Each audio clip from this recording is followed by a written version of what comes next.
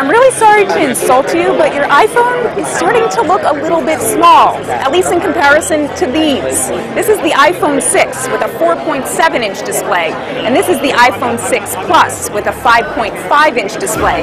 Yes, these have got bigger screens, but there's lots more in them too, including new cameras and NFC chips to help you kill your wallet.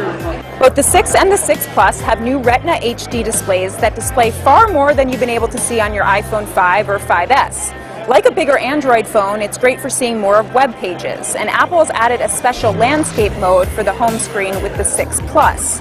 On both phones, you can move through web pages and emails with swipes on the side. But I really prefer the smaller version for my smaller hands. The 5.5-inch version looks like a small tablet. It's really big.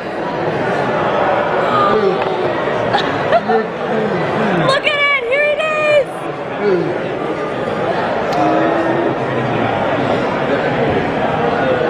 Alright. Wow, that's really big. It is really big. Look at this in comparison to my face, in comparison to old phone. Alright, can we turn it on? Yes. Okay. Hi, folks, Chris Voss here from the ChrisVossShow.com, thechrisvossshow.com. Hey, guess what? We've got the new gold iPhone 6 Plus. We're going to review it. And, of course, we've been reviewing the iPhone 6 today at the AT&T store, so be sure to look at our other videos. Give us a subscribe and a like. Let's get into our review of the iPhone 6 Plus. One thing we want to mention on it is the battery that's in the iPhone 6 Plus is definitely nice. It's definitely wonderful to have that much larger battery. It just seems to last forever, and that makes all the difference. So, let's take a look at what we think. Okay, the first thing you're going to notice with the iPhone 6 Plus, and the iPhone 6 for that matter, is it's got these beveled edges basically taper off around the side, giving it kind of a rounded, or completing the rounded effect that you get from front and back.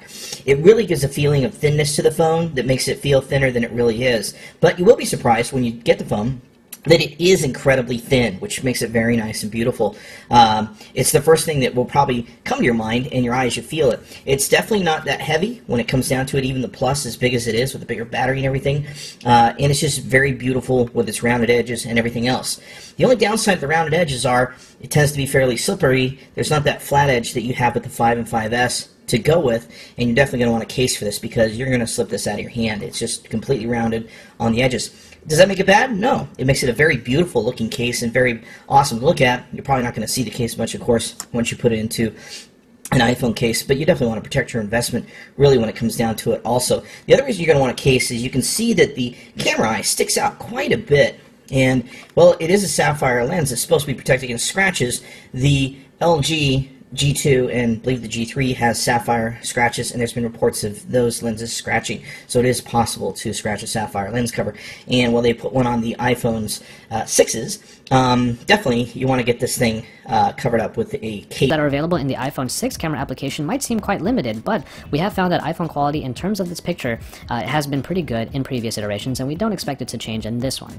On the other hand, we have the 13-megapixel Sony Exmor RS sensor of the OnePlus One combined with a 6-part lens construction with the f2.0 aperture, a dual LED flash, and a great software package that, in contrast to the iPhone 6 camera app, has a lot of different features which will allow for a great camera experience that's catered to the way that you want it to be. On the front, you get a 5-megapixel camera with a wide lens that enables an 80 degrees field of view, which is good for some selfie lovers out there.